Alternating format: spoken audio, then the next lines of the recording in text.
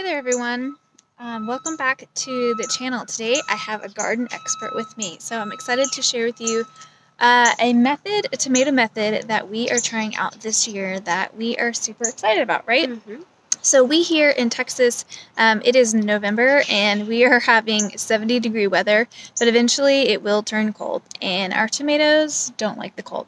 So we have found growing them from seed is always an option when it comes to tomatoes, but we wanted to try out something else. So I brought my tomato expert to share with you how we're doing this and how it's going to be just so much easier in the spring when we're starting out with bigger plants so that we get a longer growing season, because believe it or not, tomatoes don't really like the hot either. So here in Texas, we have to make sure we get lots of growing time before it gets hot as well. So what are the steps that you need to be able to understand to make the most of this method?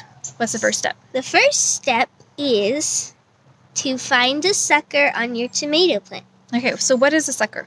Well, a sucker is a branch of the tomato that grows right in between two branches going out.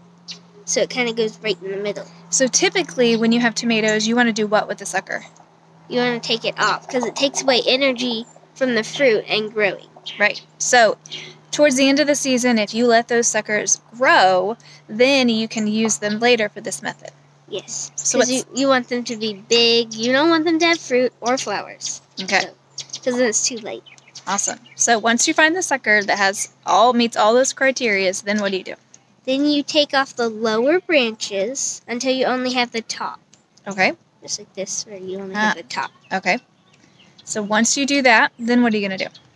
Then you're going to go into a glass container, put it in water.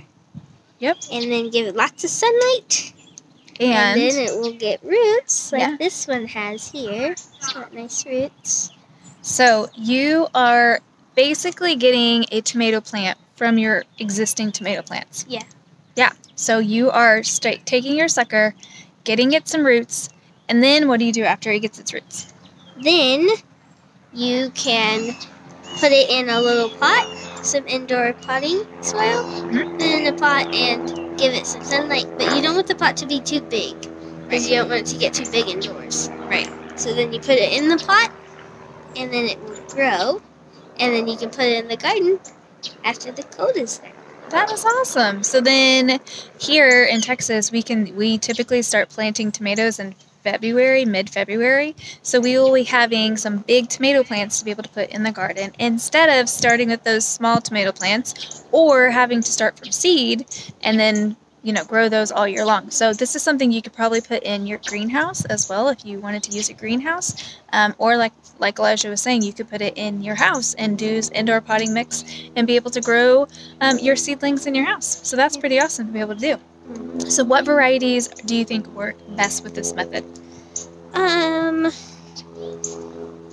Well, what varieties are we using? We're using heirlooms, Romas, orange tomatoes, cherry tomatoes. Yeah, so we're trying out all the varieties that we have, and we will definitely report back and let you know which varieties do best with this method or not, because tomatoes technically could be a perennial. They could last and just keep on growing, but what happens is they just kind of get tired at the end of the season. And here in Texas, because they go from the extreme heat to then all of a sudden the cold, it's just easier to just start fresh. And this is such a fantastic and very economical way to be able to do just that. So, any last things that you wanted to make sure to tell them? Oh, not really. Not really. Well, thank you so much for sharing your tomato expert, and we look forward to trying this out and letting you guys know how it goes. We hope that you have a great rest of your day, and we will see you guys next time. Bye.